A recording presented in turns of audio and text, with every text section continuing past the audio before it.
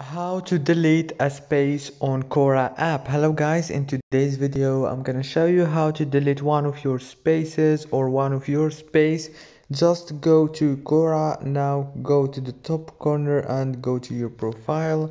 Now go to the space that you want to delete. Choose the space. For example, I choose this one. Now all what you have to do is go down and click on the settings option, and it will take you to this page. Now right here, go down until you find the delete space option. You can just click on it and you will be able to delete it easy and fast in less than 1 minute. So if this video was helpful, please don't forget to like and subscribe, and thank you so much for watching this video until the end. See you later.